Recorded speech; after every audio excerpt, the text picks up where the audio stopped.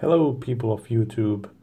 Today we are hellbent for leather, and we are looking at the Tusting classic calfskin leather hip wallet.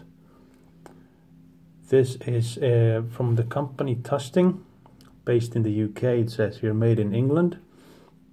It's a luxury leather manufacturer. They make leather for the industry in the UK. Shoe industry, for example. They also make a lot of briefcases, bags, and smaller leather items such as this. This is the traditional, I would maybe call this the bifold. They also have one with an extra flap for your ID, but this is the plain and simple bifold.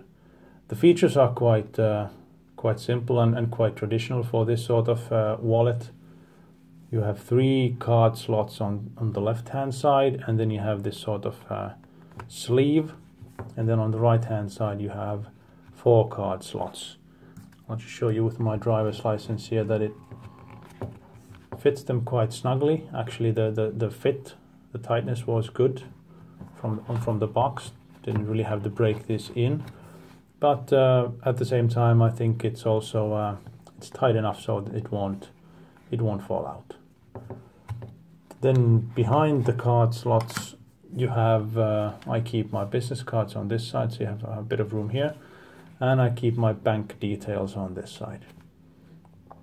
Then on the upper side we have a two-way cash compartment, so I'm loaded with euros.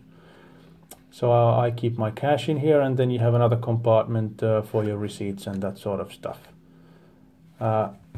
The whole wallet is not made of leather, mind you. There are, if you look at from straight forward, for example, or if you have it closed and you look into it, it looks like it's a full leather wallet. But actually, if you peek inside, you can actually see that there's a polyester lining within the card slots. It's within the slot behind the cards, and also the lining in the cash compartment is a polyester lining.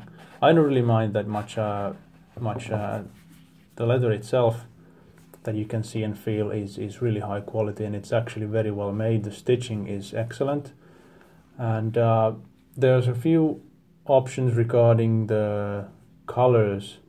There's this is the black and the natural, and then they have a dark green, and they have a dark navy and tan colored, and few different types of colors, so you should be able to find one that really suits you. Now you can see that there's some wear and tear on this one. It has some scratches and scuffs and marks. I just keep it in my gym bag and don't really look after it in any special way. It's a quite nice piece. It's a bit on the, let's say, the height is a bit more than traditionally you would have for a bifold.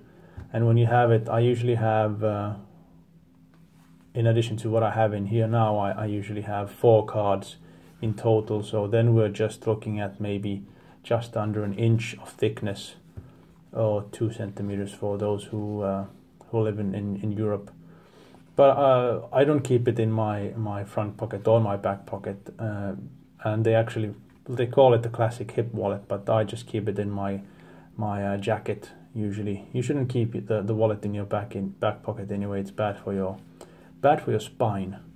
When you sit on it, you kind of get crooked over time, so wouldn't recommend that anyway.